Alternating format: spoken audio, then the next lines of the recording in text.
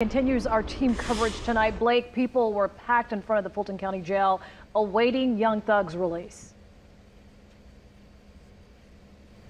Sean, excitement was in the air tonight as family and friends gathered here waiting for Young Thug's release. Now, they weren't able to see the rapper released as he was discreetly driven out of the Fulton County Jail. We're here getting driven with his attorney. Now, what we can confirm is he is now a free man for the first time in 2.5 years. The 33-year-old had been behind bars since May of 2022, spending over 900 days in custody. We were here as the crowd gathered, ready to greet him in his first moments of freedom, although they were eventually told that Young Thug had already been released. His lawyer, Brian Steele, described in detail what life had been like for his client behind bars.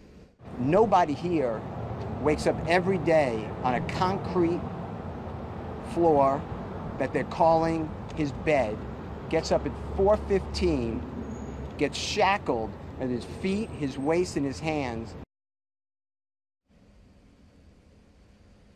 As part of his plea deal, Young Thug could end up back in jail if he violates any of his probation. Reporting live outside the Fulton County Jail, Blake Devine, Atlanta News First. Now, today's plea deal does not signal the end of the YSL trial. The fate of two more co-defendants remains undecided. Diamante Kendrick and Shannon Stillwell are each pushing for this trial to continue. Atlanta News First spoke with Suri Chata Jimenez, the defense attorney who represented one of the original defendants. He laid out the rough legal road ahead for both men. It is going to be challenging for them. The two remaining people are charged with very serious crimes. Mr. Stillwell is charged with a murder.